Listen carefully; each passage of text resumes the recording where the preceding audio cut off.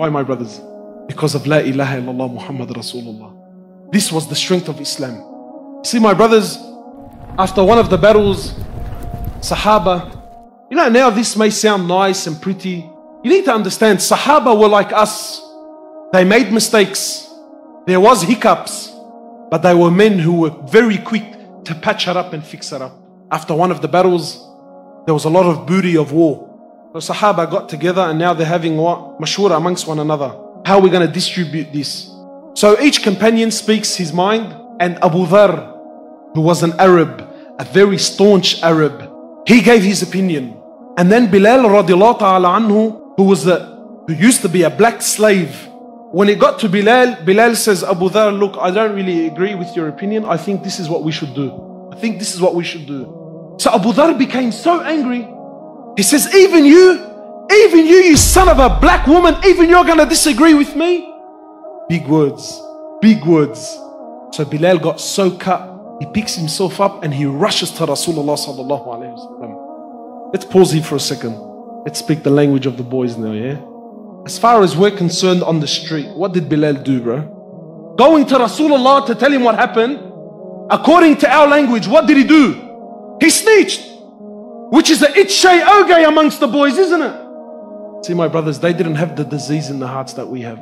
Today, so that I don't snitch, I'll hate on the brother for the next 25 years, no problems. But these men were so pure in their hearts. He rushes to Rasulullah sallallahu alayhi wasallam. He says to my Prophet of Allah, this is what Abu Dharr said to me. Rasulullah sallallahu alayhi wasallam, he storms out of the house. He rushes to Abu Dharr and he grabs Abu Dharr with fury in his eyes. And he says, Abu Dharr, you are a man who still has jahiliyyah in his heart. You are a man who still has ignorance in his heart. Abu Dharr buckles. How do you think he dealt with it? Think he grabbed a few of his boys to go chase down Bilal? Really? Look. Listen, bro, all jokes aside. Don't we talk about Sahaba? Don't we claim that we love them? Don't we say that they're our idols? Let's see how they dealt with it. So Abu Dharr rushes into the streets of Medina looking for Bilal.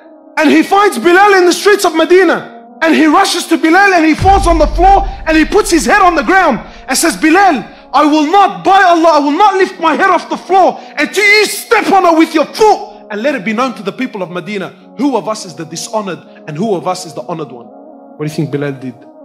Come here, you little... No. Then and there, it was finished, done, sealed, over. Gets down on the floor. He kisses Abu Dharr. He says, man, I forgive you for the sake of Allah, brother. Done, finished, dusted. Where's this love gone, bro? Where's this mahabbah gone? My brothers, all we have is each other, man. All we have is each other. Instead of loving on my brother, you know what I don't get? It used to be back in the days, like I understand the street wars, us and them and my area and your area and these boys and that boy. The poison has become so, now it's actually even in deen. Now it's in deen.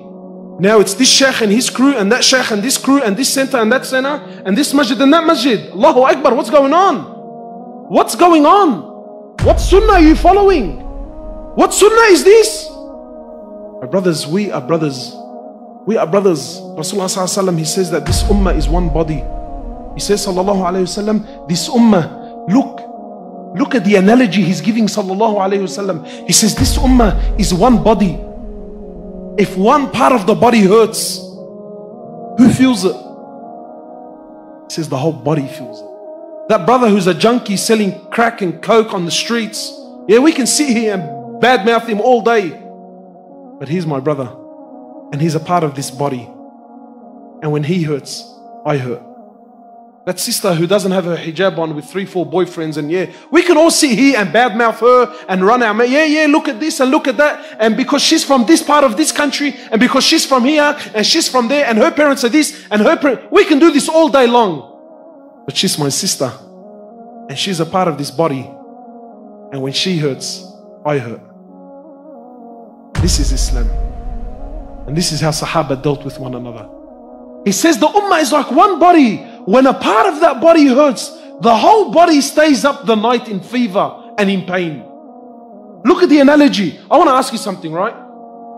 If I harm this pinky here, whatever, man, I fall on the floor, I break it, I cut it off, whatever, bro. This pinky here. What logic, what justice is there that because of this finger, right, this arm is deprived of sleep tonight? You know why? Because that finger is on this hand, and this hand is on this arm. This arm is attached to this body, and those other parts are also attached to the one body.